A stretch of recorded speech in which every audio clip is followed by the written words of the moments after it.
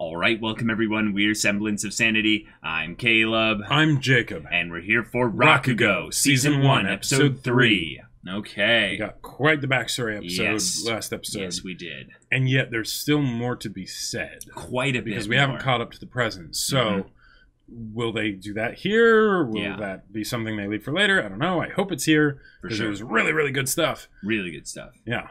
And we have now a little bit more clarification regarding Yakumo's origins. We know a lot more regarding how the teacher-student dynamic started. We know a lot more potentially about why, you know, the Rakugo styles were so different, and also why there was that little bit of animosity from Yakumo in the present regarding how his Rakugo was being regarded or reacted to. Yeah. Yes. In some ways, you know, Rakugo is an experience where you invite a bunch of people to react to you reacting, or not really reacting, but acting a story. We are reacting to these people that are reacting to a story. Yep. Quite meta. It's quite meta. Yeah, but really good character stuff. And the dynamic between Yakumo and Sukeroku as they move forward, I'm really excited to see what it is, because it's not what I would have expected it to be before we got the previous episode. Right, which means there's more backstory, lots more stuff that we have to... Like, we basically had a thing in the beginning of the story of, okay, we're going to tell you how we got to this place. Right, because it's almost like they were being set up as like, there were rivals, but... Right. Except they're not. So that means that at some point, maybe they probably will become rivals, and it's not really like they'll become... like hated enemies or something like that, but more of the the bumping shoulders, you know, kind of thing, as they're both trying to push their way forward. Which is exciting, because that means that Yakumo actually gets to the point where he enjoys Rakugo enough to really pursue it passionately. Whatever that means for him. And maybe why ever he's doing it. Maybe even right at the point where he begins to like it, that's when Sukeroku dies. Sure. And then he loses all that passion again. Oh, so yeah, y'all, without further ado, let's get into this. All right, everyone, now be sure to go check out the reaction portion of the video in the description below, and then come back here to YouTube for the discussion. Oh my God, this show is so good. Show is so good. They took something that was like, oh, cool, we're actually bringing up this part of history. Yeah. And we're building a lot of drama out of it, because it's not just the idea that, yeah, they're going to leave, but it's the idea that the party is split, and there's a very real part of us that knows, wait, there's a point when Sukeroku dies. And also there's the fact that just the passage of time means the master probably at least dies of old age at some point, you know, because this is a long time ago. Yeah, well, just the fact that Yakumo is still alive when he was the age that he was, you know, back then, which I think they might have said 18, I'm not sure. That's a big deal, because, you know, if like that's a solid 70 years. Well, we don't know what time it is in the present, and but I would assume it's at the modern point where certain technological things are So but that's you know, he's 3 generations or something old. Like that. He's old. Oh yeah, he's not 60 or something like that. Yeah, he's approaching 70. I'd say. At minimum, probably. At minimum, yeah. Because it could be in the 90s, I would say. Yeah, because the average life expectancy in Japan is a lot longer than, say, in America. But yeah, on an average bit, yeah, for sure. One big thing we got out of this episode was we established some very good things regarding the relationship dynamic of Sukeroku and Yakumo. I know they have their Rakugo names, just for the sake of simplicity and stuff, we know what they are. It's the Kikuhiko and Hatsutaro, but and then boom. Well, yeah, that was his OG name that he had before Rakugo and stuff. But that these two are the reasons why, in a lot of ways, they have their passions for Rakugo. But specifically, Yakumo's passion for Rakugo came because of Sukeroku. And it's almost entirely because of Sukeroku. And that they really do, they really are responsible in a lot of ways. And in some cases, specifically Yakumo for the survival of Rakugo as a thing, because like the fact that it's like, oh yeah, all the other older students just left. Yeah, he stepped up big time. Yeah. So they each have now this journey, this time period where we essentially did a time skip because the war took a decent amount of time there, but that time meant something. So those 4 years from 41 to 45, that's huge. And then at whatever point was it 46 by the point they came back, who knows, we'll see. But we have them basically discussing the kind of having a fun banter bit. There is a little bit of Sukeroku having a little bit of fun at Yakumo's expense, but it does seem to be more of a brothers kind of dynamic thing. And he does mean well, and he looks like he has a very solid kind of relationship with him where it's they love each other. They love each other. I feel like it's the thing of like where when you're with friends, if you get hurt, they'll be like, oh, are you all right? Whereas with best friends, if you get hurt, they'll be like, right. Yeah. There was an interesting dynamic though, where we were maybe like, maybe there's actually going to be a little bit of a gay thing going on here with regards to Yakumo and stuff, because he's like, I'm not so into the brothel idea. Yeah, 3 separate times they brought up basically, there was potential affection that's headed towards Sukeroku's way. Well, not just look at this guy too. Well, yeah, I mean, exactly. Who wouldn't? But the idea of the brothel, and then the 2 other girls, of the one that he actually did date, right? And then the other one where it was that's a potential future for me, and he decided against it. But there does seem to be a definite thing of where, if anything, it's that Yakumo might have some definite feelings towards Sukeroku, but in the meantime, he was totally comfortable, having a good time with the girls and stuff as well. So he might be a little bit just more open in general. Probably even some ways because he had a really specific upbringing. With being in the geisha household and stuff. So because I wasn't sure if it was like even with playing the instrument, what's it called? Anyways, but the shamisen. Yeah, the shamisen. Yeah. That it might even have been something of like him playing that would have been looked at as like abnormal, because it's like, oh no, the women play the shamisen kind of a thing, from behind the screens and whatnot. Yeah, he's just going around breaking gender barriers like it's no big deal. He wants to dance at the right, and I wonder if that was intended of the idea that basically this was also something of him kind of connecting with that artistic side of himself. Not that Rakugo isn't artistic, but that basically he wasn't able to make a living out of. Well, it's more kinetic in this way as well. Yeah, it's more something with his hands, with his body, with his movement and stuff like that. And even Sukeroku brought it up. He's like, hey, I mean, I don't know if you can handle a handstand yet, but that could be something you could practice towards. He's like, hey, I'm just getting the beginner stuff figured out, bro. Like, why are you trying to make it? It's like, slow down. Like, I'm not that good. And the whole thing of him eventually trying the bawdry erotic stuff, and then it basically gets banned. That's If you punish someone when they do something badly, usually it's not big of a deal. They'll even be expecting it potentially. Right, because they have their own critical evaluation. Right, exactly, because they know, like, oh man, I didn't do that well with that. Right, exactly. So but the thing is if someone does something really good and they work hard on it, and then you punish them for that, oh man, that sucks. And the thing is, like, and it's not like it was something where Yakumo had already been like, he had already been doing it, and it's just like, oh, that sucks. That's just sort of the luck of the draw. But this was basically his, marshaling his efforts to basically be like, yeah, I'm gonna treat Rakugo seriously. I'm gonna make it mine in this way that maybe only I can, right? Or that this way that will work for me when the other ways haven't. Right.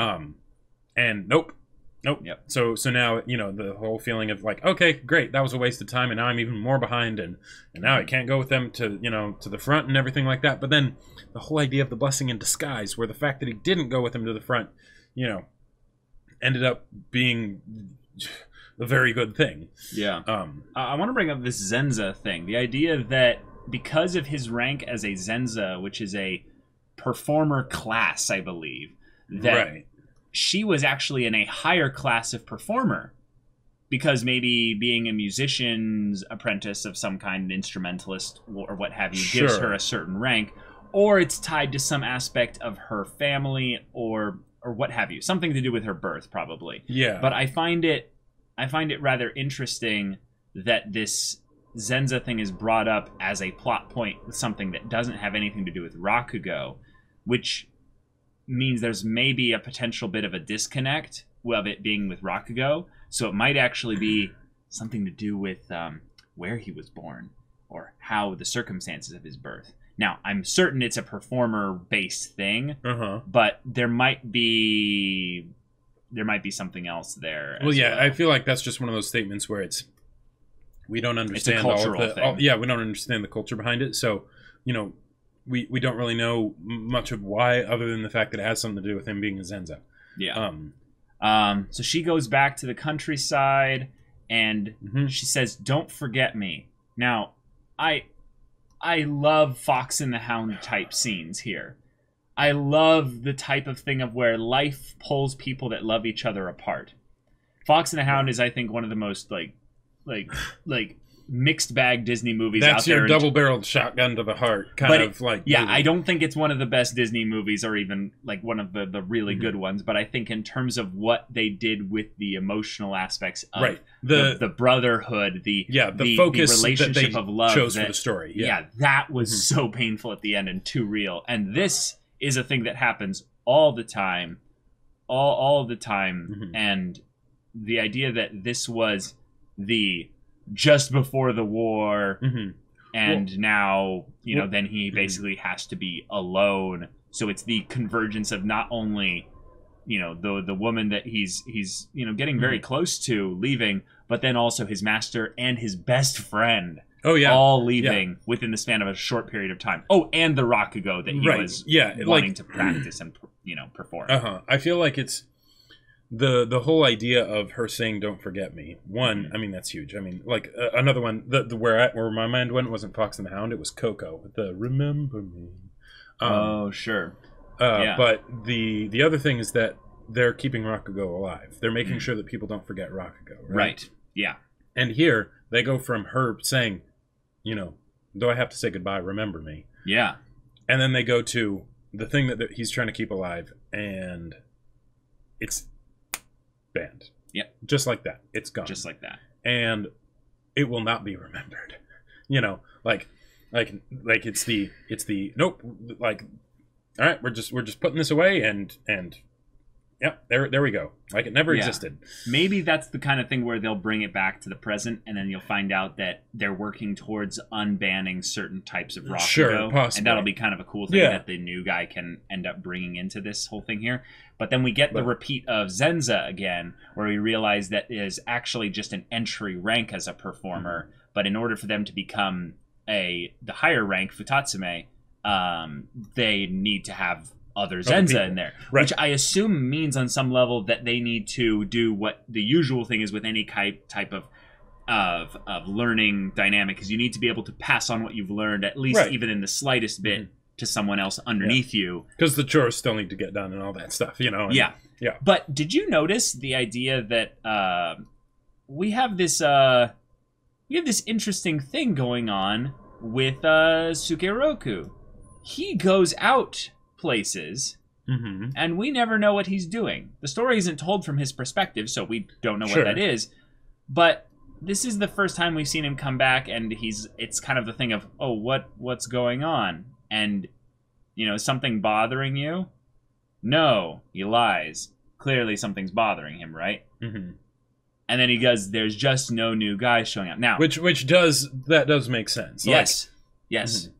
But I want to bring up something here, something about this language here, because I'm sensing that this show is brilliantly well written, not only because of the things that people told us that it's a masterpiece, but what we've seen so far. We've seen so far. So when someone uses the word "just," this is a deflection word.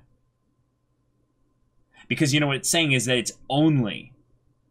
Well, okay, yes. Like, a lot of times people use that as a deflection, but it also fits here. He's saying, no, it's nothing. It's just that this, you know. Right. I just want to bring up the idea that there's potentially something else going on in his life in the background that he's not willing to bring into the Rakugo situation potentially here. And he brings up his current frustrations when he's here, which makes sense. But the idea is that he came here already upset. Like, he came through the, Yeah, I wouldn't be surprised if they made there be something else, like, you know, if say there was a girl or something like that, right? Well, yeah, but we've seen him come into the area like partially drunk. We've seen him like come back to the area like really late and stuff. I'm just curious as to what it is, because my brain kind of jumps to a lot of conclusions whenever a character is alive and we know they're going to die at some point in the future. So I'm always trying to look for little things that are here's hints about what's going to lead to that point. Sure, or at the very least, since they're now dead, right, in present time, right, there's the idea that you aren't going to get any more from them as a person. You're not going to see them again. You're not going to hear them speak again. So everything they say is super important. Everything they say is super important, but then there's also the idea that you don't necessarily know them completely. So when someone's gone, one of the things that can happen is that even if you don't get to know them more by talking to them, you might hear stories, you might find out more things about them that you didn't know that helps you appreciate or understand those interactions that you did have, right? Ooh, yeah. Good so if point. they did want to do something like that here, not necessarily where, you know, Yakumo only finds out about it after Tsukuroku's dead, but, you know, the idea that basically they don't necessarily share absolutely everything. Right. Even though they are incredibly close. So I'm all for them deciding to do that.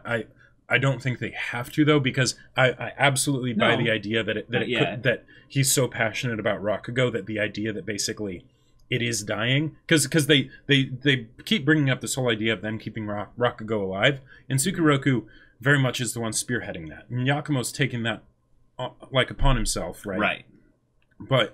But he took it upon himself originally because of Tsukuroku.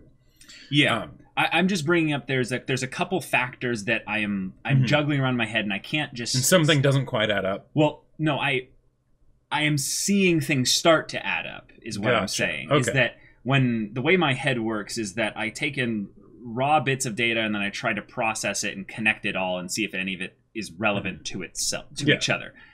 There's a couple things that I see starting to become relevant here. One is that there is a point at some point in the future where Tsukuroku and Yakumo have a little bit of a... falling out? Not necessarily like a hard falling out, but something like that. Yeah, they become rivals at the very least.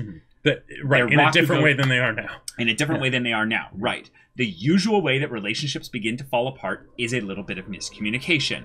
Sure. And now I'm starting to see evidence of something where he's potentially holding some secrets, at the very least, from just other people at the Rakugo place. So I'm drawing a little bit of a causal chain there that could potentially become relevant if, evidence, continues to add up to, it. And of course we'll obviously find out what it eventually is once we, finish the show and everything. But I like to see if I can discern those puzzle pieces coming and being assembled together. Because usually you get the borders of the puzzle first before you come in and see the full picture. You get that structural pieces set down so that you know that the build-up, especially in good writing here, like where the progression of events for characters that have some kind of conflict, it started early. So I'm even hyper-analyzing things where you have little subtle jabs coming from Tsukuroku about being kind of callous about the, struggles that he's going through. Even though he puts a salve on all of it by complimenting him, by playing, saying like, "Hey, you've got some strengths for sure." Being really physical with him and really obviously having a good tone of voice about it. So he's never really feeling really feeling, I would say, aggressed upon it. Yeah, it's one of those things where the a lot of that kind of stuff is based around how the other person's taking it. So you know, the exact words that Sukeroku's saying in some cases could be, you know, considered a negative thing for one person. For another person, it's like, yeah, this is all good. You know, this is in fact gives the person life because it's showing that, you know, you're being real with each other and, you know, and not walking on eggshells or anything like that, right? For sure. And so far, we haven't seen anything of that to the basically. So far, Yakumo and Sukeroku are tight, super tight, and nothing could possibly come between them. Yeah. But if for some reason something shifted, there would be the potential foundational elements that suddenly could become negatives. Right. Like, skipping ahead to the end of the episode here, like a sudden, where is she? Oh my god. Pretty woman. Like a pretty woman. City walking woman. Down the street. Walking down the street. Yes, exactly. Just suddenly shows up. And she also just happens to be the woman in the ED. Pretty sure they're the same. Now, granted, she seemed to be there for the master, but... that is true. That is true. But I mean, she's probably going to end up being Konatsu's mom. Yeah. Like, I mean, probably. I wonder if this is actually something that will tear apart the Rakugo house as a whole, because we already have the idea that there's something that the master owes, well, the current Yakumo owes the mom of our Yakumo, who... Well, yeah, I mean, This guy might have been the type of guy to, you know, sleep around. Well, yeah, I mean, didn't they already clarify that his mom was worked in the red light district? Well, yeah, but it's not a definite thing that she was necessarily a sex worker or something like that. Or a prostitute. Sure. She might have just been someone playing musical instruments, or she might have been a dancer actually, and that's why, you know, he wanted to dance or something like that. Sure. Yeah. One of the things, and maybe I'm you know, reading too much into this. I'm not sure, because I don't know what they could take it either way. So this is basically just based on just what choices they decide to make in the future. But I feel like this could become a thing where she ends up coming between the two of them, not from the standpoint of them both liking her, but them both liking Sukeroku. Oh, sure. Because one of the things that stood out to me is that it almost felt like, because this is also Yakumo telling the story, it almost felt like it was also a story of basically his sexual experience, right? With you know, the opposite sex, from talking about, this was the first girl I dated, you know. Oh yeah, because his line here, where was that? He was saying something like, I originally dated her because I was curious about what women were like, and it's like, oh, you know, like in, you know, she was an honest, charming girl and all that, and they got along just great, you know. Oh yeah. But the idea that that we haven't seen him really show the same amount of affection to a girl that he shows to right. I think that's also I think that's a proximity thing. That could totally be a thing, and the story is about the two of them, not about, you know, their relationships with, you know, other people and whatnot. So totally makes sense. But yeah, bringing in a girl into this dynamic that will potentially be a main character that could showcase a little bit more of what you're talking about here, because like, it just provides a better opportunity for it. I feel like if they make it so that if they don't have Yakumo have any romantic feelings for Sukeroku, that it's more of a sort of a bait and switch of the, you know, we make it seem like the character's gay, but then, you know, he's not actually, kind of a thing. But I don't think the show would do that. So you know, I don't think they would do that, because they've put in plenty of foreshadowing and suggestions that is what it is. But I mean, he could be a little bit more fluid too, where he's both. So it's not a totally. Yeah. I mean, if anything, what's very clear to bring up here is that they love each other. Yep, absolutely. They love each other quite a bit. Right. Whatever form that, you know, takes and has the potential to take, they absolutely love each other. Hence why the Greeks came up with like 4 or 5 different words for love. Yeah. Yep. I think it was actually 5. 4. It was 4. Yeah. Yeah, 4. Yeah, 4. Yeah. But yeah, this little moment here where he's like, hey, you know, I promised to come back alive. I'm like, yes, that's the origination of the promise that Yakumo then makes them make in the first episode. And the thing is, the pinky promise thing with the hey, can you do your Rakugo? Listening puts me to sleep. And he's like, instantly. But it's not just that's the puts you to sleep, and it's is that a compliment or an insult? Right. Because then when Yotaro in the first episode listens to the Rakugo of our Yakumo, he falls asleep, probably because it was so calming. Potentially, yeah. But the thing is that he brings it up here. It's like, is that a compliment or a thing? And then almost within seconds, of doing this, he goes into like immediate sleep, and it's just like, wow. Yeah. Yep. I also love that they did the sweet, tender one-on-one moment, and then immediately went to time passed without mercy. Yeah. And it's just like, right. And the thing of basically him making him promise to come back. Right. Well, Tsukuroku just made the promise. No, I know. Okay. But the fact that happened now.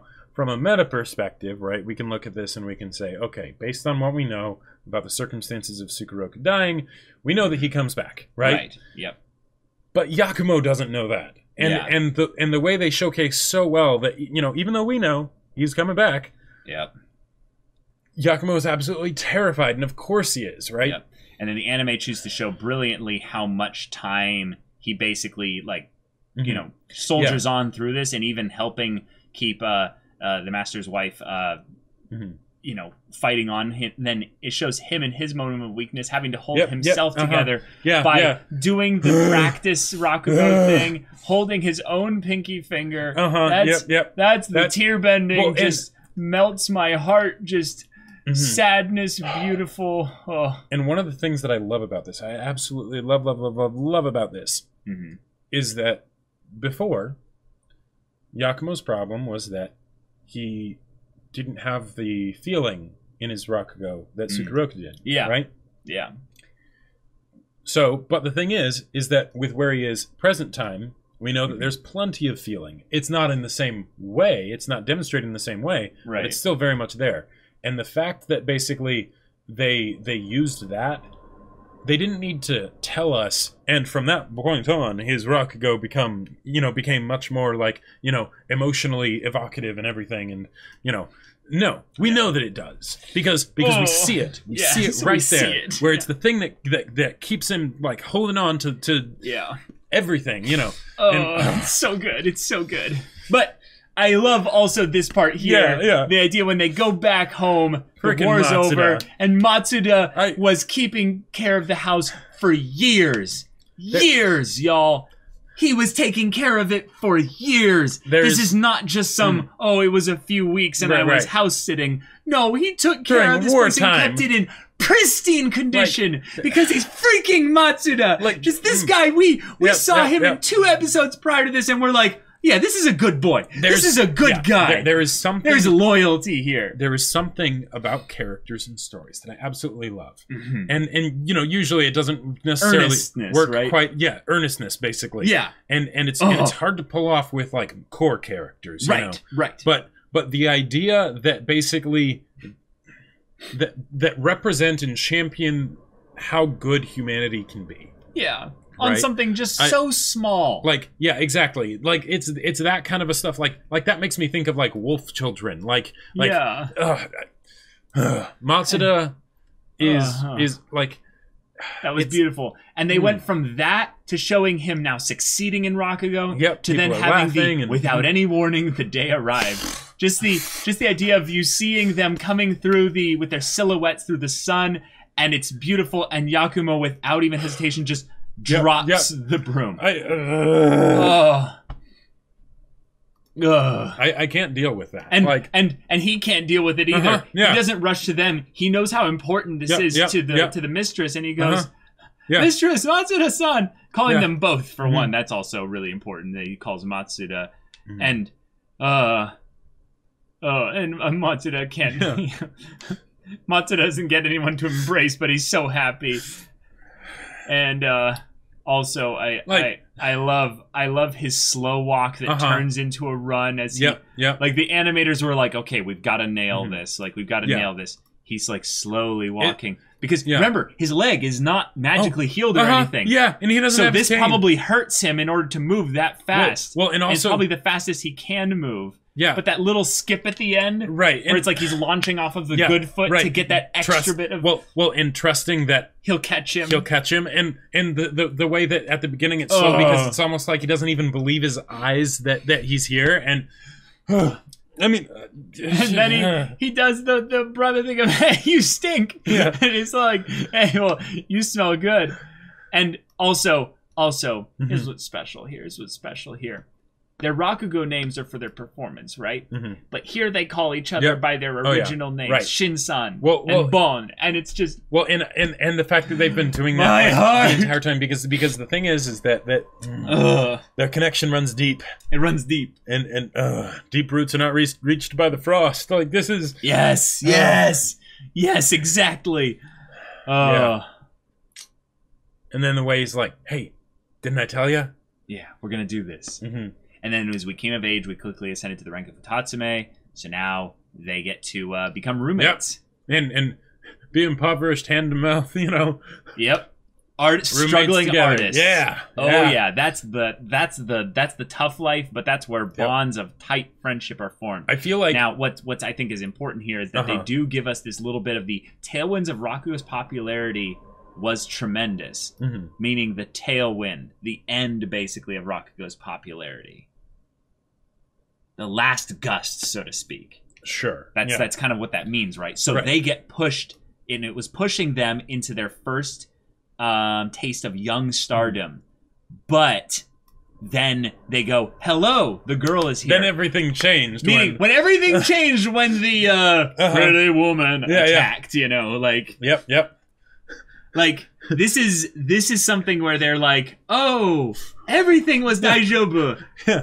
But then we have a character just bumping onto the scene. Just bouncing along. And we should be excited in some ways, because I think this is a fun development. But the way the story is being narrated from someone who knows what's going to happen, someone who's in the future perspective looking back. This was where it all went to shit. Yeah, it's basically like this is probably where it could have all been great, but it didn't go so great. Yeah, so... Yeah, it's going to be hard to look at her character in a little bit of a optimistic light, let's just say. Yeah, well, we know that she's not around in the modern day, and we don't necessarily know why. And you brought up she's obviously Konatsu's mother theory, which I think just makes perfect sense. Right, because I mean, you know, okay, maybe she's coming here for the master. You know, maybe he's paying her good money or something. I don't know, right? Whatever.